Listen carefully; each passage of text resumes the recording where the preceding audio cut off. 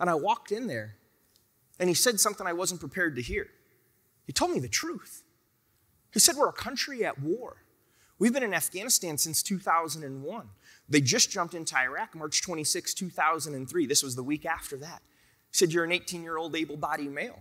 If you want to make a tangible difference in the country that's given you absolutely everything, join the United States Army. Whew. Dang, that was good. I told him that. I was like, that is awesome. You just keep on telling people that, and you're going to get tons of folks in here to join the Army. But there's a radio commercial, and it said I get a free T-shirt to come in and talk to you. And he said, yeah. So he said, but what are you going to do with this? I don't know, wear it. I don't know what else you want me to do with it. And he said, well, I'll tell you what, we have this test. It will validate your skills, your strengths, your weaknesses, and maybe we'll just go from there. A couple days later, they came back to me and they said, I could do anything I want in the United States Army as an enlisted personnel. No one's ever said that to me before. Usually like, hey, Sal, you can do whatever you want as long as you redo what you just did and make it a whole lot better than you did the first time, then whatever you want after that.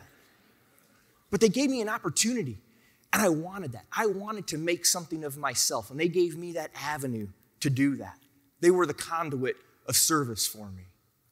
I showed up, I'm there, and I'm thinking, well, he said, what do you want to do in the Army? I'm like, well, you know you had me when you said I could do anything I want, and so I know he's still going to sell me on something. I'm looking around, trying to think of something smart to say before he starts, telling me a whole bunch of stuff I don't want to hear.